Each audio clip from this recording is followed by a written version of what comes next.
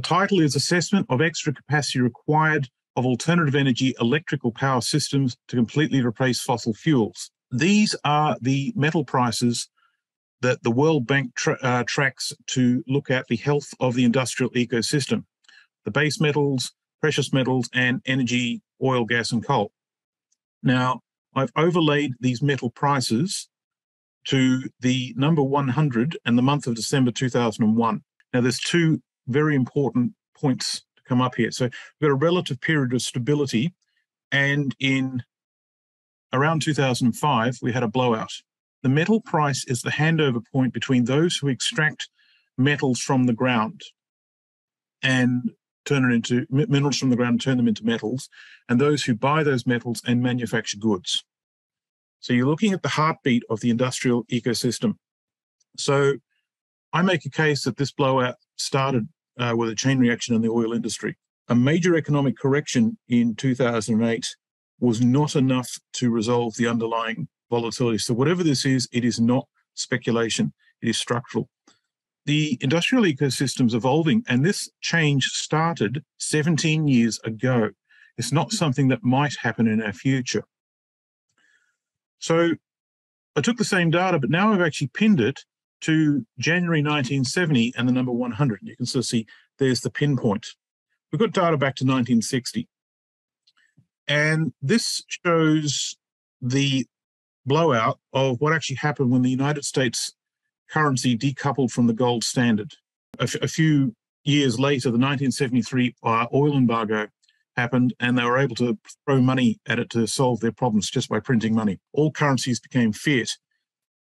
And so that's zooming in right on that point there. So you can sort of see there's actually 2 points the industrial ecosystem has had quite a big change.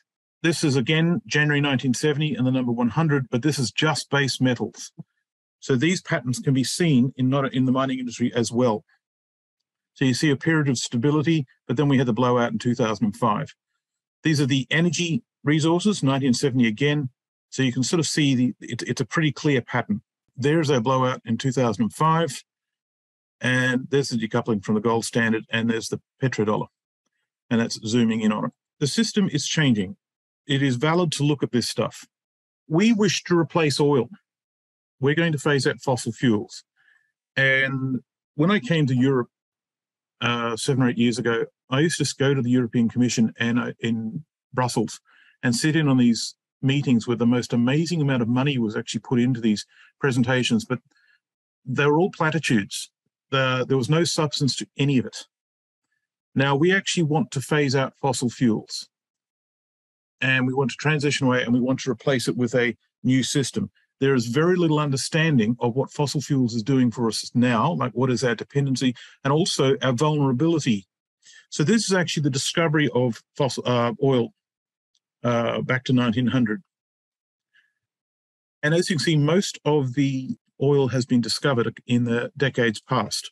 This tall part here is the Gawa deposit in Saudi Arabia, the largest oil deposit the world has ever known. The chart on the right is the same data, but now it's put in a cumulative percent curve. Now, this red is discoveries, and blue is production, and green is the difference between the two. Since maximum point of net inventory add happened in 1985, and since then it's been declining. The other point here is half of all oil ever produced has been produced since 1992. So to actually zoom in on the last couple of years in particular, this is a study from Rystad. We've actually got, we're not discovering that much oil and gas these days compared to a couple of decades ago. And in fact, I've got a chart that shows that most of the time we're actually using more oil than we're discovering. So we're depleting. 81% of the existing producing fields are in decline, and they're declining at an average rate of 5 to 7%. And of the largest 10 modern producing fields, the youngest was discovered in 1976. So here's oil production at the moment. So as you can see, there is a peak in 2019, 2018, but this could be an artifact of COVID. To split it up, these are the countries that are actually still expanding. It's only 5 countries. However, everyone here except for the United States conventional oil and the Canadian tar sands. They are expanding, but everyone else on this chart actually peaked in 2019. That could be an artifact for COVID. In fact, COVID has provided the perfect camouflage. We actually don't know, and we will not know for another couple of years. So, but if the United States and Iraq were excluded, then global oil production would have peaked in 2016. Everyone else is in decline, including Saudi Arabia. That's the pink line across here.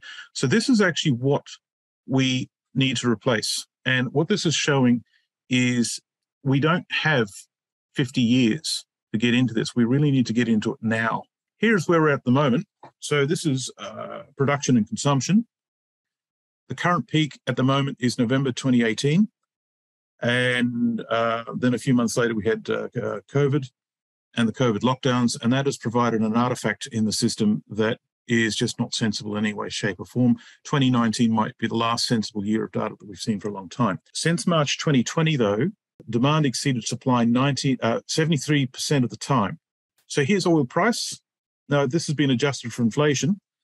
So there's a couple of points where we're bouncing between the oil prices too high for consumers and too low for producers. The oil price needs to be high enough for producers to be economically viable, but low enough for consumers to actually access that oil in a way that allows growth to happen in the current system.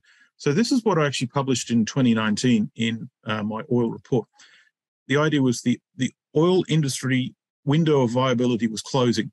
And so how have things happened since then? Well, that's what we look like now. This grey band is the COVID pandemic lockdown. So I now split things up into eras. This pattern was created as a consequence of the blowout in the metals in 2005 market that I showed earlier.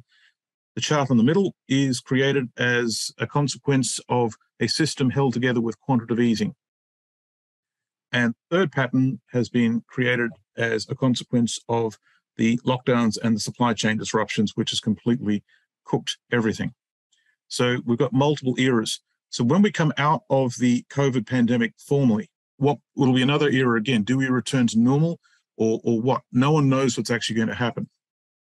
So that is the motivation to actually study what is this system replacing and what is the practicalities. So this is the report that I actually wrote. This actually started out as a short 50-page report, but my review panel kept giving me a hard time about things that were not included, and it blew out to the size it is now.